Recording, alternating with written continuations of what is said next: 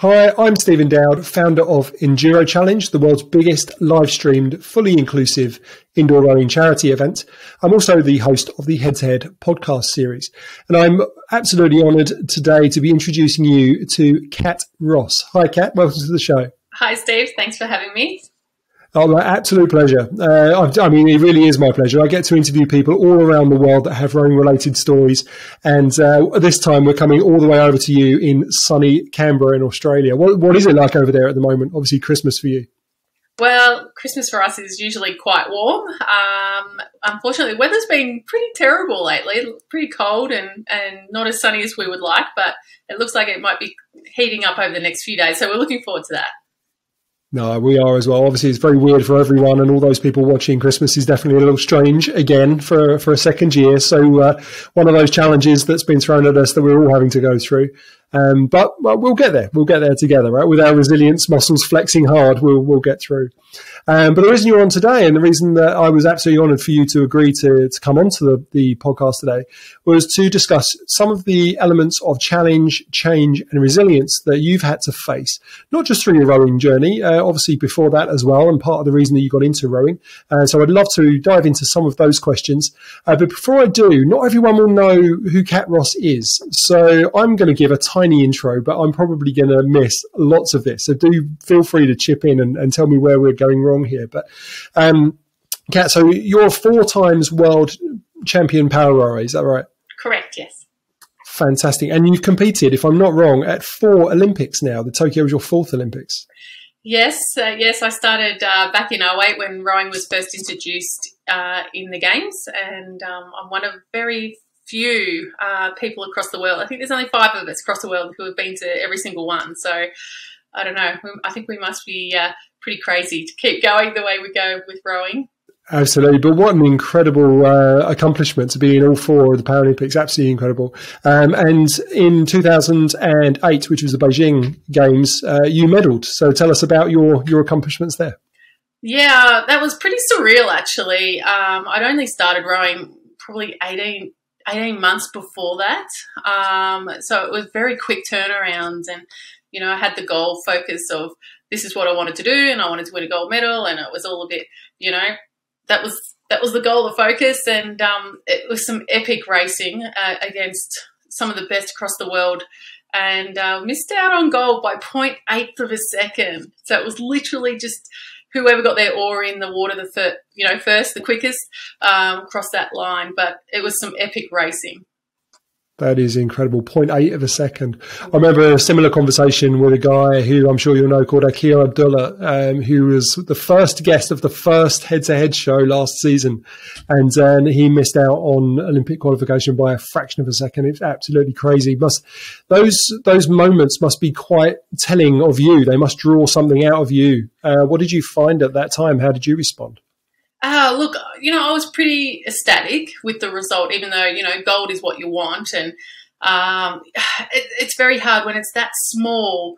You can't beat yourself up about it. I mean, and you do look for different ways of what could have been done better, where could have you got that extra little bit. But it comes down to racing. Racing's racing. You race against the conditions. You race against the different countries and the different athletes. And it's just whoever's better, and everything aligns on that day. And unfortunately, just that one extra little stroke wasn't quite in. If we had, you know, 10 more metres would have been well ahead. So unfortunately, it was just how the cards fell for that day. I worked as hard as I could towards that gold. But, you know, you can't control what other people do. You control what I can do. And unfortunately, it wasn't quite enough. But, you know, it was still real ecstatic about that. I mean, I just fell into the sport through talent identification. So, you know, I can't – it was a different path of my life, and it was pretty exciting and epic. Yeah, absolutely. I mean, still took away a silver medal at the Paralympic Games, right? So, yeah, who's losing there, really? I think from your side as well, as you're a PR2 rower, is that correct? That's correct. Yeah, I'm in a class.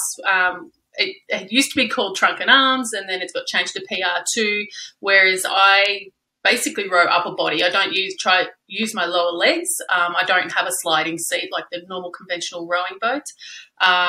So sometimes we used to strap our legs down. Now we don't so much. But yeah, it's all completely upper body. So it's pretty hard work. So arms, shoulders, abs, and lots of sheer grunt force. Oh yeah, and lower back. I think our lower back are pretty much our legs. So if anyone ever, talks about back pain, I kind of feeling them. Yeah, we have quite, in our class, our torso is very, very strong.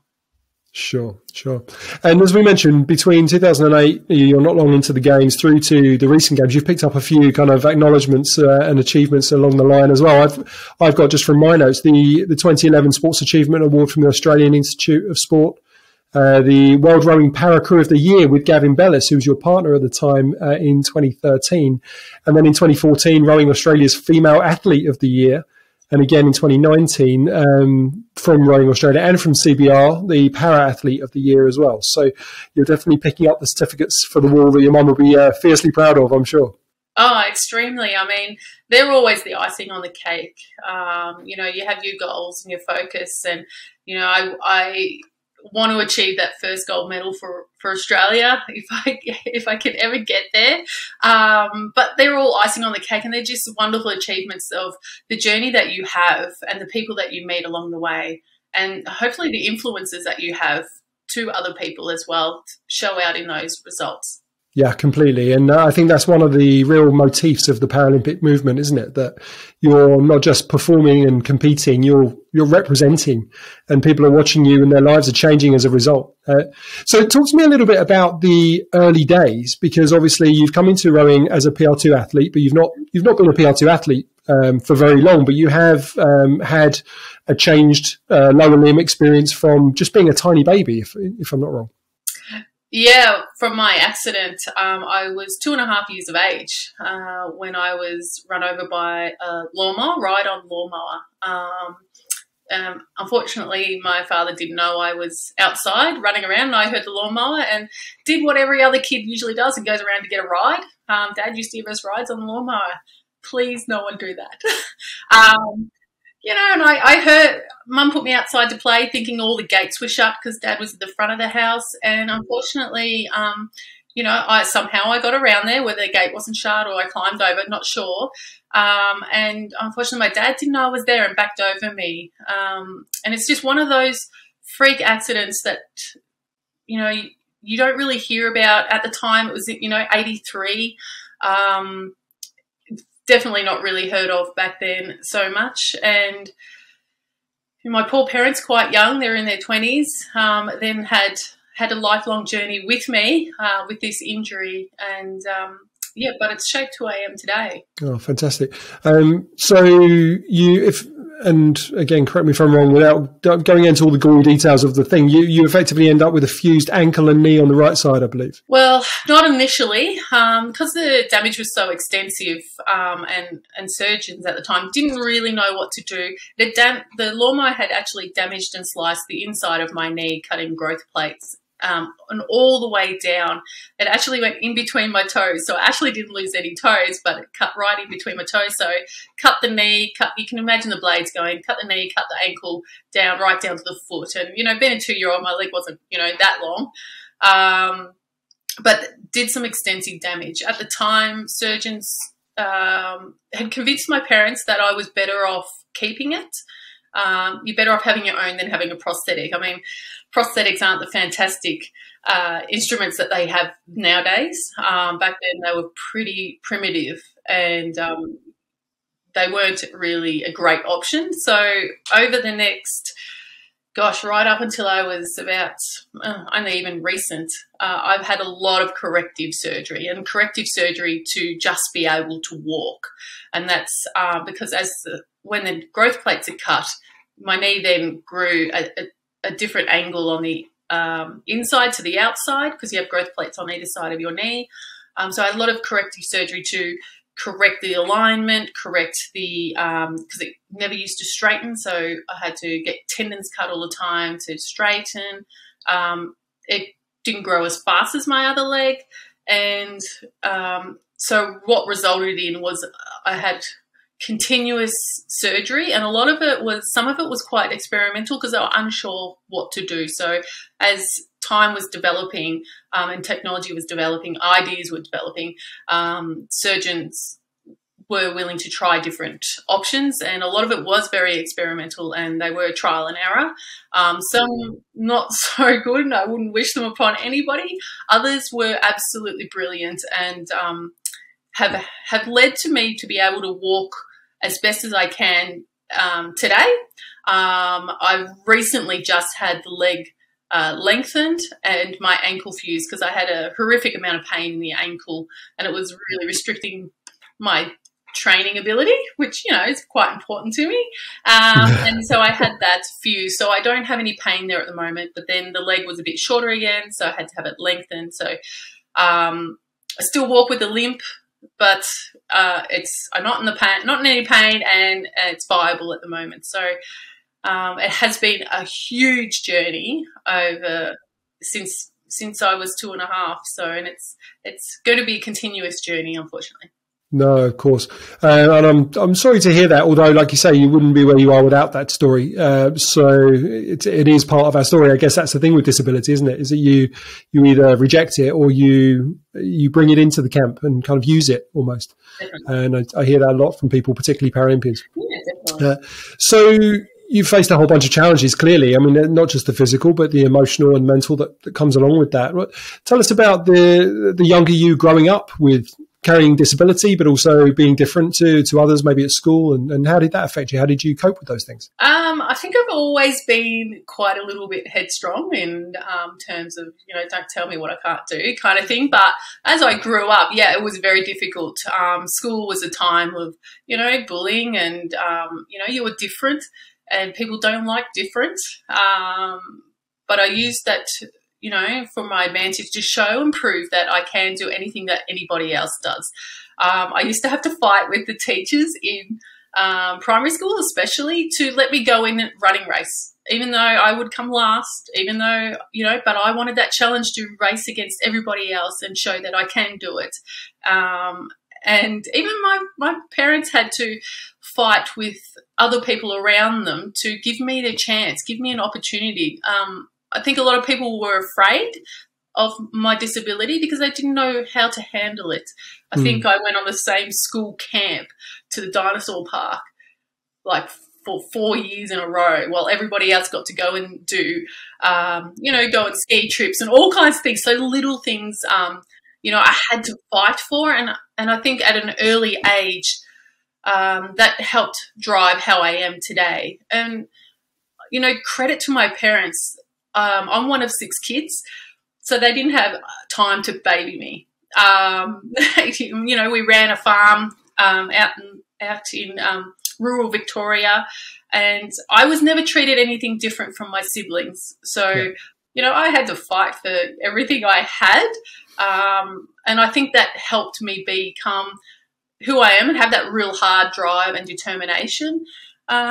You know, as life went on, high school was also, you know, had to really stand up for myself pretty heavily. And people learnt, I think, very quickly that there was more to me than just my disability. You know, I had a crack at everything. I had a crack at all different sports. I had a crack at, you know, lots of academics, events. And, you know, I played netball. I had to go at basketball. I had to go at badminton, and, you know, as life went on in my early 20s, I did speedway racing. And then, yeah, so like I've dabbled in lots of different things over the years. And you know, even, I used to even play in a pipe band with a Scottish pipe band, and did that. Wow. Yeah, I loved it, and did that to a national level and set myself the goals. And, you know, at that time in the solo drumming side, that's what I did. You know, you know, at that time I came number 1 in Australia. So then I was like, right, what's the next challenge? So I always pushed myself beyond, and I'd like to show people around that who were trying to pull me down, but I don't think they were initially trying to pull me down as what we would call, you know, suppressing someone. It was wrapping me up in cotton wool because they were a lot afraid that I would be hurt, or I would hurt myself or something like that. And that's what my mum always said about the teachers in school, always were concerned about. They weren't sure how to handle someone with a disability. I was the only one in the school at the time, a little rural country town, and they didn't know what to do. But I think I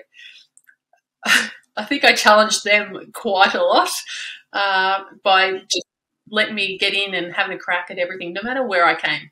Yeah. I think that's the thing, isn't it? A lot of people are so scared of difference, particularly when it comes to disability. They don't want to do the wrong thing. It's not about doing the wrong thing on purpose by like holding someone back, as you say. It's almost benevolent in terms of trying to help you move forwards, but not quite being able to find the right way for you or the right way for them even to feel comfortable in doing so. Yes, definitely. Obviously, you've tried your hand at everything, and I wish I knew about the pipes. Otherwise, you would be playing some pipes right now. But from a rowing standpoint, you obviously found your way into rowing relatively, 2006-ish? Yeah. Another one, it was kind of where I kind of fell into it. So after school, I decided I wanted to nick off and see the world, and I put all surgeries on hold because I got sick of doing that. So I got my wings and flew to England, and I lived over there for a couple of years and travelled around. And unfortunately, right at the end of my 2-year stint, I damaged my knee, and I had to go home and see the surgeon. So unfortunately, he's like, "Are you in any pain with it?" And I said, "No, not really." And he goes, like, it was pretty damaged, but he goes, "All right, you just do what you do and do some rehab." So I did some swimming, and I love swimming. Swimming is something that I've always loved to do. And the people I was swimming with got me into ocean competition swimming. So I started doing that and found, I'm actually not too bad in my age group in Southwest Victoria, which at the time was, 20 to 30. And, it was pretty fast competitors in that. I came sixth, and that sort of sparked going, someone said, "Why don't you try the Paralympics?" And I was like, what are you talking about? Like, very naive, very, very naive I said, I'm not in a wheelchair. I can't compete at the Paralympics, thinking that that's all that was about. Like, you had to be in a wheelchair to compete at the Paralympics. And it took someone to explain to me, no, you don't have to do that. And anyway, it flicked the switch, right? And I went, okay, let's have a look at this. And, I love goals. I love challenges. And I rang them up and said, all right, how do I do this? How do I get into this? And they said they actually had Talent Day coming down that way in the next, it was a month or so. And they said, come along. So I went along to that event, thinking I was going to make the team in swimming and be a part of that. And they tested me in multiple sports. So there was swimming, athletics, basketball, rowing, and tennis. And they said at the end of it, they know what they're looking for, these talent identifiers. And they said, you had talent in tennis and rowing. And I was like, but I'm here for swimming. Like, that's my jam. Like, that's what I like to do. And they said, look, with initial training, you'll make the London Games. At the time, Beijing was 18 months away. And, I like goals, but my concentration level was not very long. So I was like, no, I want to go to Beijing. That's the goal. Pick one of these sports for me and I'll do it. And they said, well, it doesn't really work like that, but you have the talent in rowing or tennis. And I was like, all right. And I said, I found tennis was 3.5 hours away to train in Melbourne, which was too far, and rowing was local. And I looked at it and I went, rowing, like, that's, to me, I was like, that's the dumbest sport in the world. It goes backwards. Who wants to do that? You can't even see what you're doing. Like, it just was so. The talent identifiers, well, this is where your talent lies. And they tested me on the rowing machine and things like that. And they said, this is where your talent lies. And I was like, all right, yeah. I said, well, this is the goal I want to do. And I'm going to get to Beijing, and that's all right, I'll do it with this. And I think they thought I was a little bit special. I swear to God, because they're like, it takes years to get into the team. It takes years to become an Olympian or a Paralympian. Years and years. People can do it forever and not get in. And I'm like, no. this is what's going to happen. I'm going to go, tell me what I need to do. I think they just told me what to do just to hurry me on because I was just badgering them so much. And anyway, long story short, within a very short time period, I think it was, I found a coach. I said, this is what I want to do. And he again said, look, it takes years, but we'll have a go. But I was pretty determined, this is what I want to do. And then within 6 weeks, I won the state title in Victoria. And then within 8 weeks of starting, I won the national title. And then within 8 months of started rowing, I was ranked number 2 in the world. I came second at the World Champs in Munich. Wow. There's a film in there. So surely there's a film in there. Oh, wow. There's a lot of tears and a lot of, pushing hard, and you know what? I had to fight hard as well for it. I had to get people to believe in me as much as I believed in myself to make it all happen.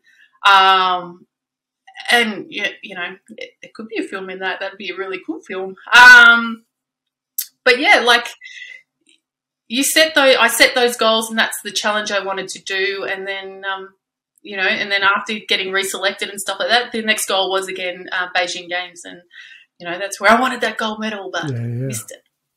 Incredible. Well, thank God you got there, because obviously you didn't have the gold medal, but you came away number 2 in the world for that classification, which is just crazy. It was. And the people who were doing the talent ID, they were standing there in the crowd, and they were just like, yep, clapping, going, wow. Fair play. Yep, good work. And he really was good work. I mean, what an incredible challenge to set for yourself, that in a heartbeat, when, like you say, some people train their entire lives and never get that far. Even just to get on the plane, they don't get that far. And there you are rowing in the final and doing well, and by a fraction of a second missing out on being the best in the world. Incredible challenge to have set, but it doesn't just happen overnight, right? I mean, talk me through what your coach did with you in those 18 months to get you that far. Well, in that time period, I started with a local coach, and because my trajectory was so fast, he then was like, "You're too far ahead for me already," for his knowledge and expertise, and he was fantastic. He got me on the road exactly where I needed to be.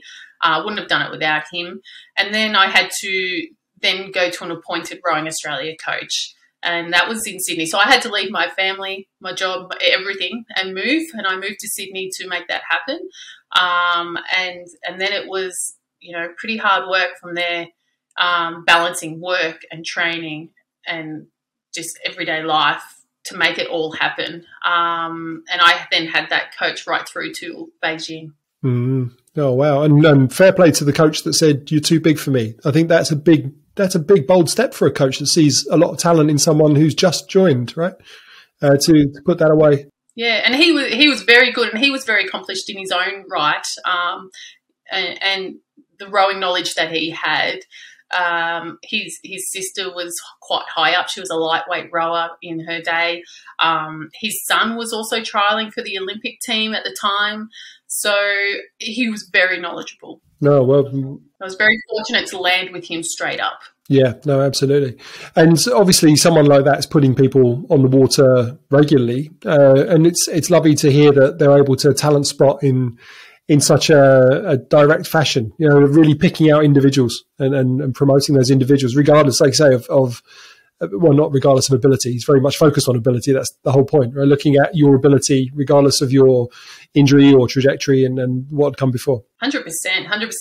And that's what they do look at. They look at the TID people didn't look at your disability. They looked at how your disability worked for you to be the best in that particular sport. Yeah, no, absolutely.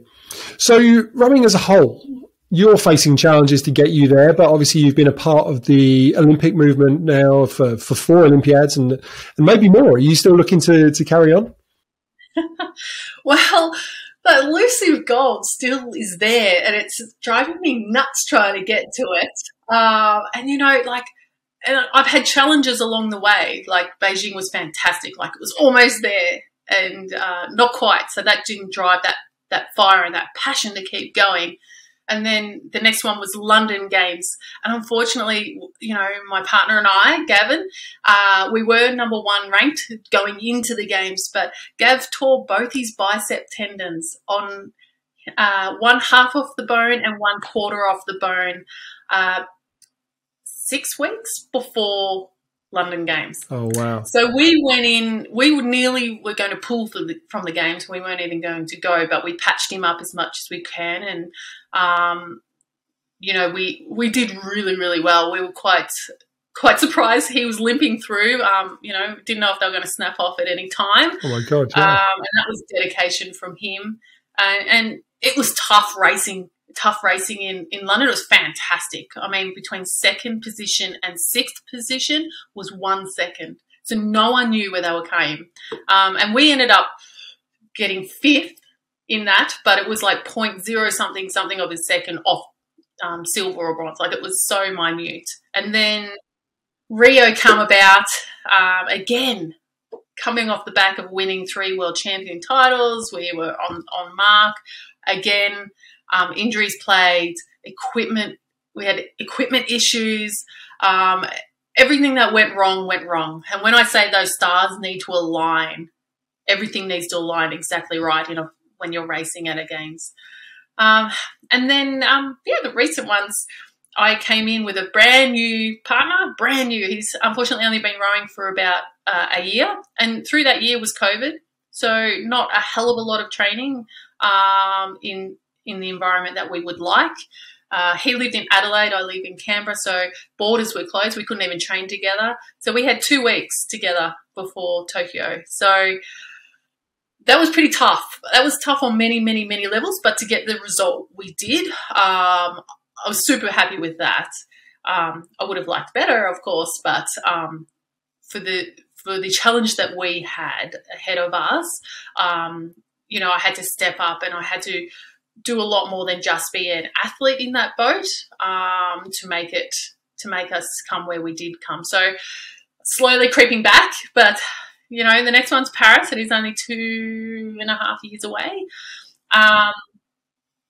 Would love to be able to have another crack at the gold there.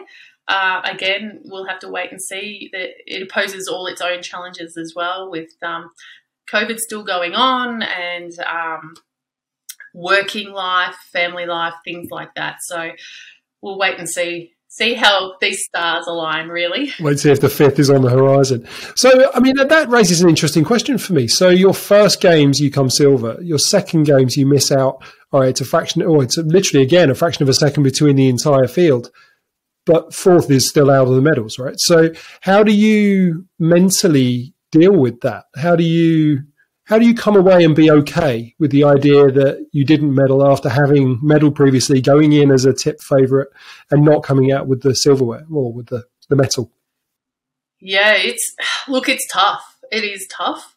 It really plagues you, you know.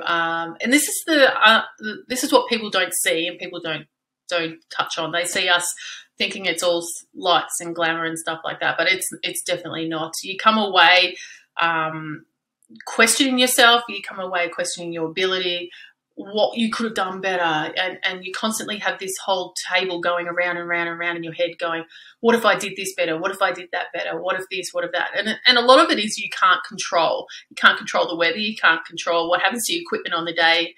You know, you try to have it in the best condition as possible, but you don't have control over your competitors, things like that. But there is that downward spiral. There is that, and if you're not careful, you can fall pretty deep. And I learned that very quickly after the Beijing Games. Even though I won a silver medal, there's a highlight after, right? I was wanted. People wanted you for interviews. People wanted you for all different things. But unfortunately, like after those couple of months, I was unemployed. I was eating 2-minute noodles. I could barely afford my rent, yet I'd won a medal for my country. So I learned very quickly to have things in place post the games so that I didn't fall into that hole again. And that was working with employment, that was working with studying, and actually having another goal outside that. So post-games, have myself a goal that I can then switch on and channel into that, so it didn't happen. And it does still happen to a degree.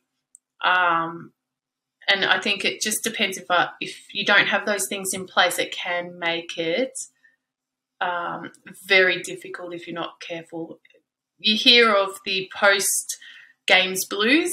It is definitely a real thing. And some people struggle with it more. And I'm a big advocate on athlete well-being and it's mental health and well-being during and post the games.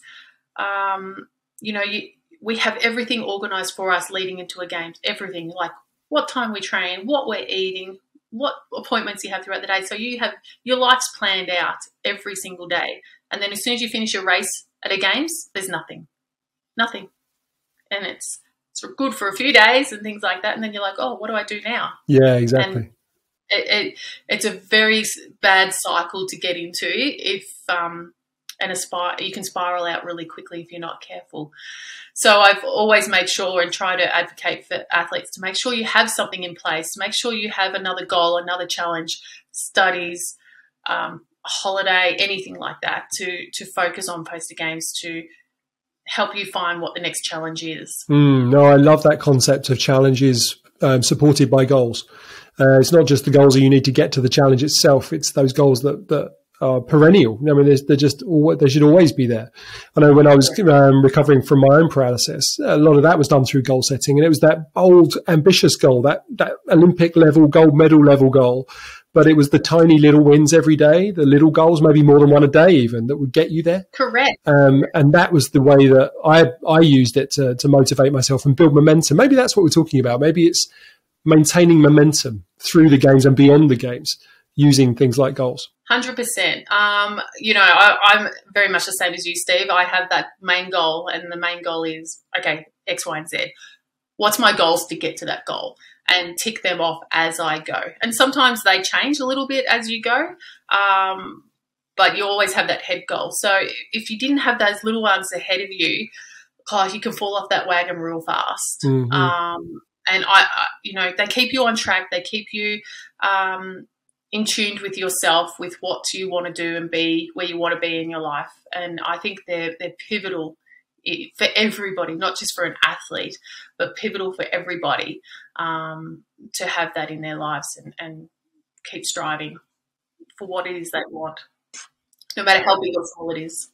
Yeah, no, absolutely. And then looking at taking a slightly different line, looking at the challenges, we've been looking at challenges of the individual, but let's look at challenges of the sport as a whole. I mean, rowing as a sport it carries a lot of baggage, right? It's got the elitism element, it's got the cash element, it's got the closed network element that everybody that doesn't row, that looks into rowing or sees rowing from the outside would understand, and understandably that they would understandable that they would think those things. What do you think is the truth about rowing from the inside? What challenges does it face, and what's it doing well? What does it need to do more of? Oh, 100%. There's been a big change and a shift since I started. But when I started, I never went to a private school. I don't come from money. And that's, like you said, that's pivotal of what rowing is. And that rowing's been going for 100 years or more. And it's very much that toffee sport. It's very much my child is in rowing, and that it's a bit of like a hierarchy in society status with rowing. That has since slowly started changing as they've realised that, they want athletes. Athletes come from all different backgrounds and not necessarily from private schools or from money. But it has been very interesting, and especially with Paraside, because we have only been in since we started early 2004, 5, I think it originally sort of started, but it was like not taken seriously. And I think over the years we are slowly still not taken fully seriously, but we are breaking those barriers down. We are showing, like there was a period there that the Paraside in Rowing Australia where we were dominant. We were the ones bringing, monies is medals. Medals is money, sorry, and we were getting the medals, and we were bringing the money into the funding into the program over the Olympic guys. So we kept the program alive. So I think there was a lot more respect there coming slowly through the system, and I think being accepted by a lot of the other athletes and the Olympic athletes more as time goes on, and the respect that we get from them, that has opened up doors as well. For people to actually see us more than just people with a disability. We have the same goals. We have the same drive. We do the same training. It's just at a different, sometimes we have to do a different type because our bodies can't cope with the, sitting on a bike for hours or things like that. So it's slowly breaking down. And this is, again, not just in rowing, but also across the whole Paralympic movement, to be seen in the world, to be equal. I mean, when we started, like even in Australia, we weren't even televised on regular TV. It was on channels that people don't usually watch.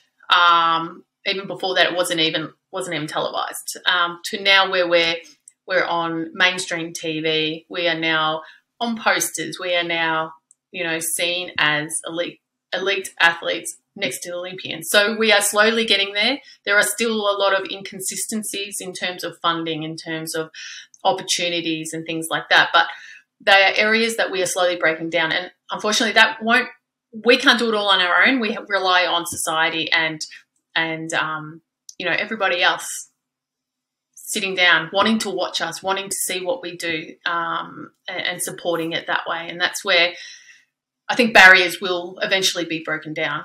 Yeah, and you use the word equality there, obviously, as it's a big thing in the world of disability, although that said, it's kind of been usurped by the word equity over recent times. And I can totally understand why, right? It's not about having the same, it's about having what you need.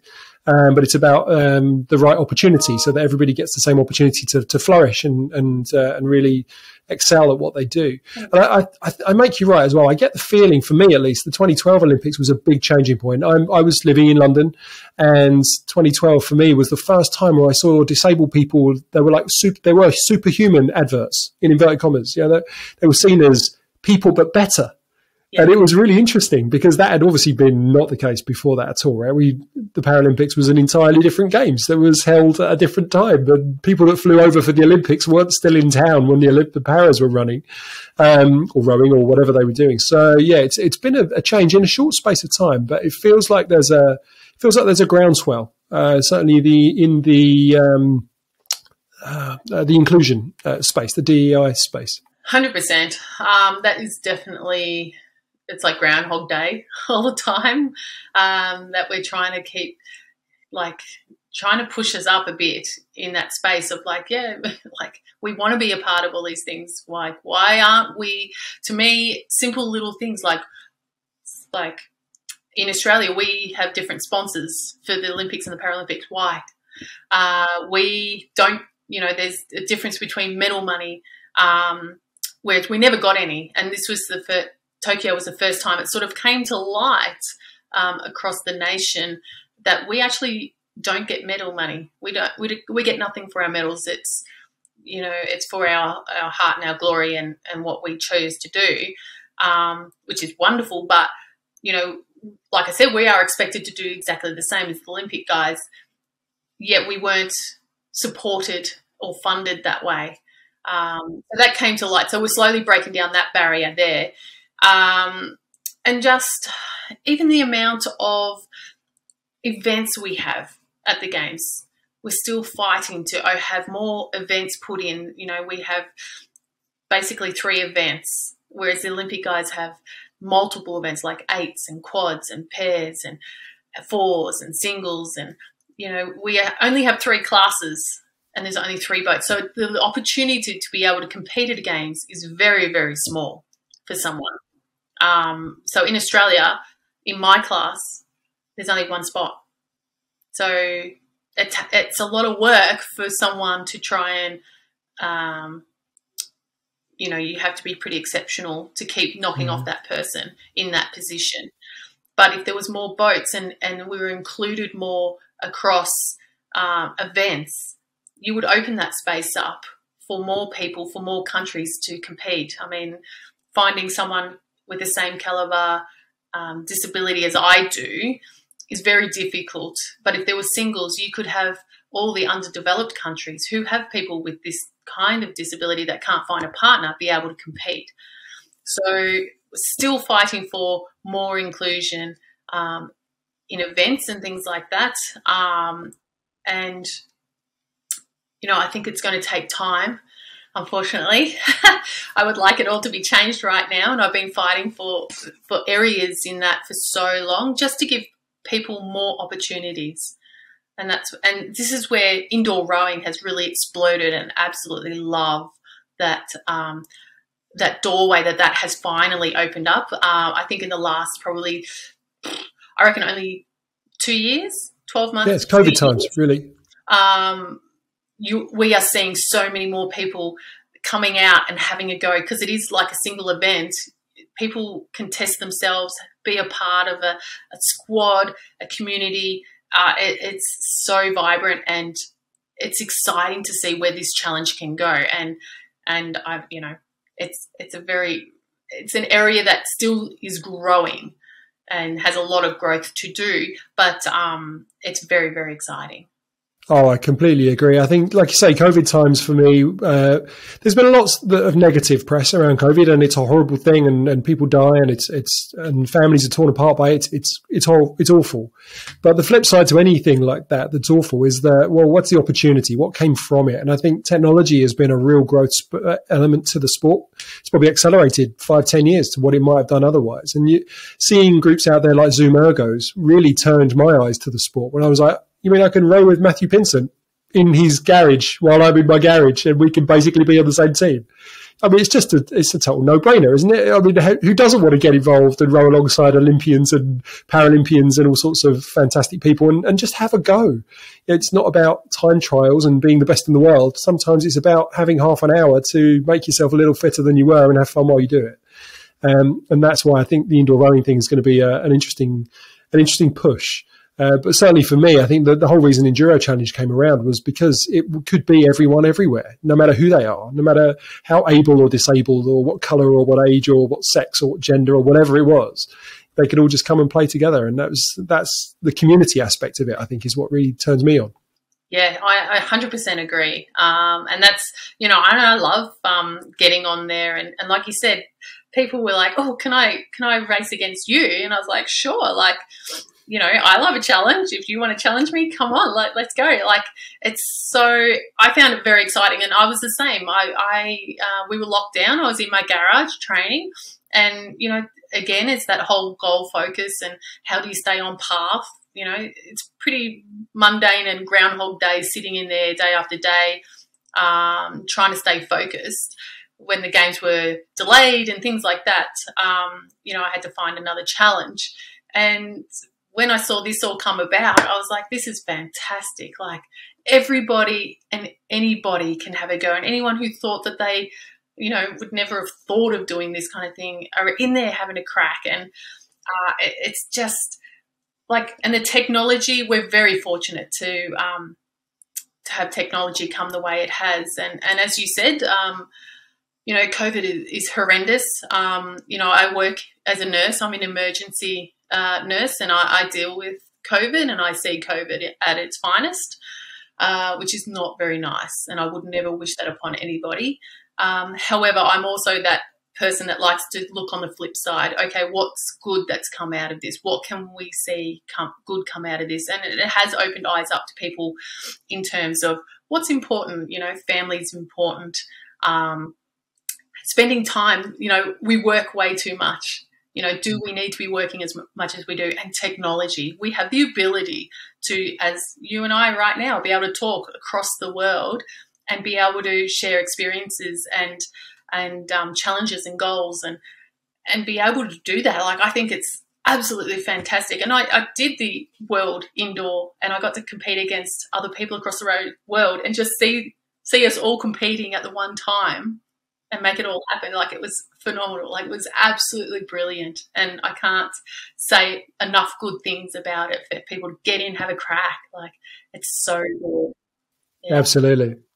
No, completely. I mean, obviously you're in Canberra, I'm on GMT, so you're a good 11 hours ahead of me, which means that come February the 5th at 12 o'clock UK time, it's going to be a very late day for you if you wanted to get involved with the Enduro Challenge. I won't put you on the spot, but I'm going to assume that you will row.